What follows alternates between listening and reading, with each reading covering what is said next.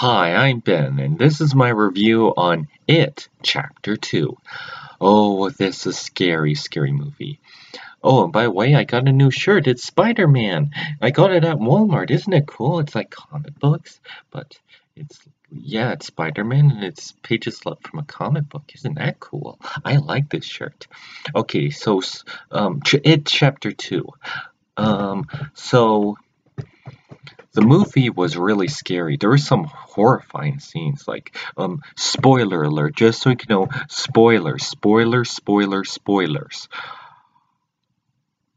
Everyone dies. Just kidding. If you're watching this, then you probably know what happens.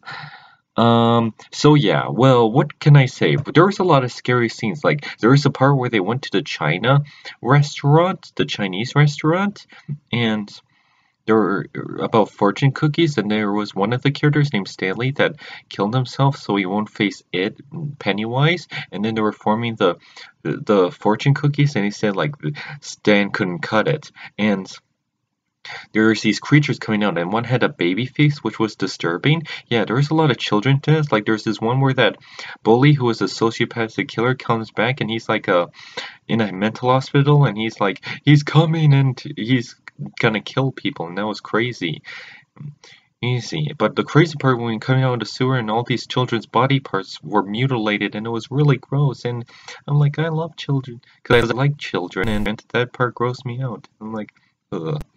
I still liked it. I just don't like those kind of scenes. It's you know when you're watching a scary movie and you see a part that's horrendous, like you're not supposed to like it, but you like the movie, but you're not supposed to like those scenes. You know, it's like that. Oh, but what else? I'm just being silly. Yeah, but there were some bold moves. Like there was children getting killed, and it doesn't know if. Oh, that's my Looney Tunes clock. And it was Tweety Bird saying it's 8 o'clock.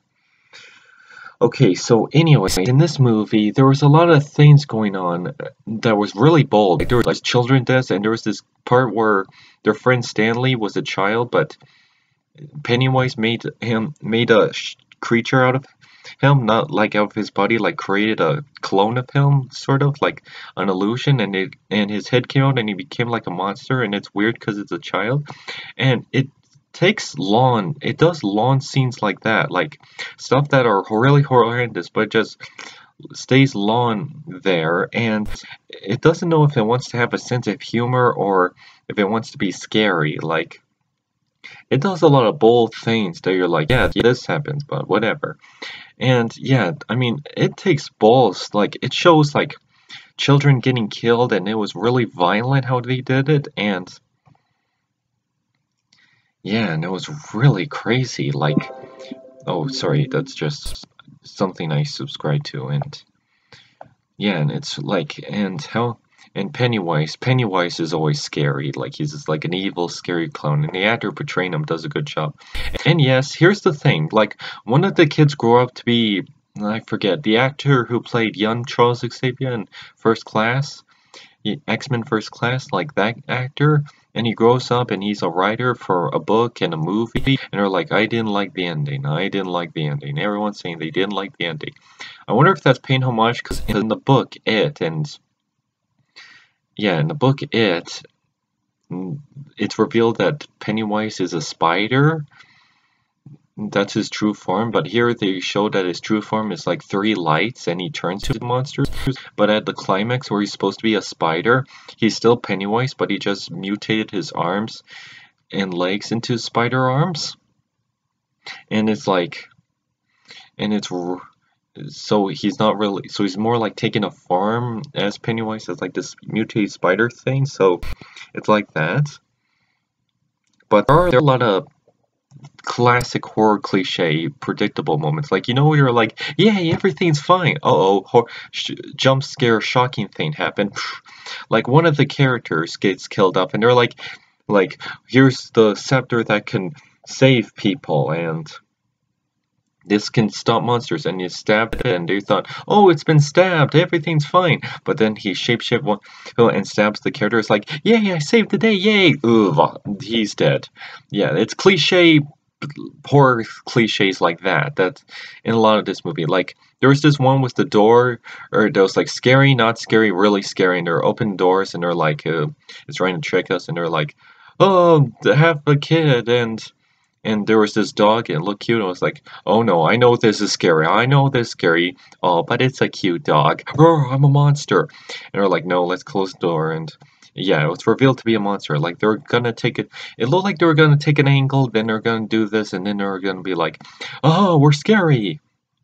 Yeah, and they do a lot of horrendous. Yeah, but they defeated the monster, and it's revealed. Yeah, it's revealed the monster came from an asteroid, and he takes on fears to destroy it, and it does like an Indian legend that tries to pass on generations, and at the end, they defeated it by scaring it, by treating it like, you're just a big dumb clown, you're not scary, and trying to conquer your fear, and then they took out its heart and squishes it, and they destroy the monster, and the haunted house gets destroyed. But yeah, what other things? Oh yeah, the actors do a good job, and oh, it's interesting seeing, it's interesting seeing the guy who played the main Stranger Things kid. I forget his name, but Finn Wolfhard, that's the actor, but he played the character. Maybe it's Mike, but he plays the glass kid, and he's kind of a crazy person, but he's kind of wild. Like, hey, did this inappropriate swearing. I don't want to swear on my channel, but you kind of get it. But here's the thing: I see a lot of actors who play those. I know this character, but he does this. I seen this with voice acting. Like I watched this cartoon called Bravest Warriors, that by the same people who did Adventure Time, and there's Wallow, but he does the same voice for another guy named Rad on OKKO Let's Be Heroes.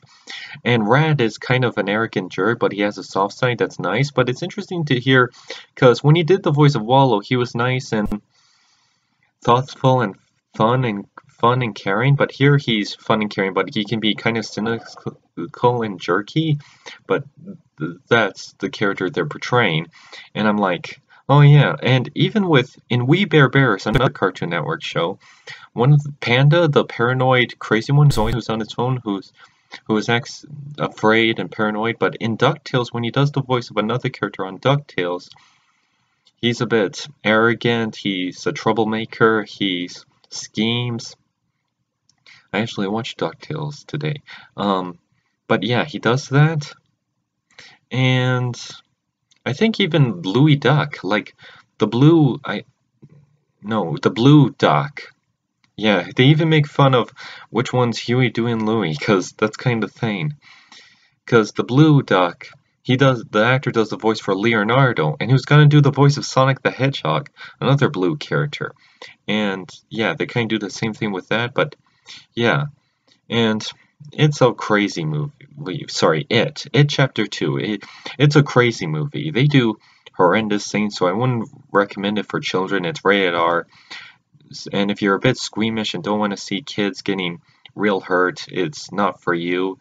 Yeah, I didn't really like those scenes. Well, it's kids getting hurt, so it's those scenes you're not supposed to like, but like I still like the movie. It's a horror film. Like it has scenes you're not supposed to like. Like if you have a horror film, you're not gonna say, "Oh, I liked it when this horrendous thing happens." No, you just like the movie. Like I like the characters trying to face off the character. I like some scary scenes where they're trying to do this and how they defeated the monster at the end. I like those scenes.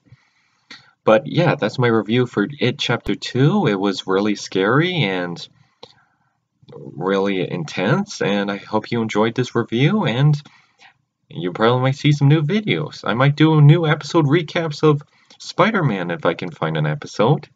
So, see ya.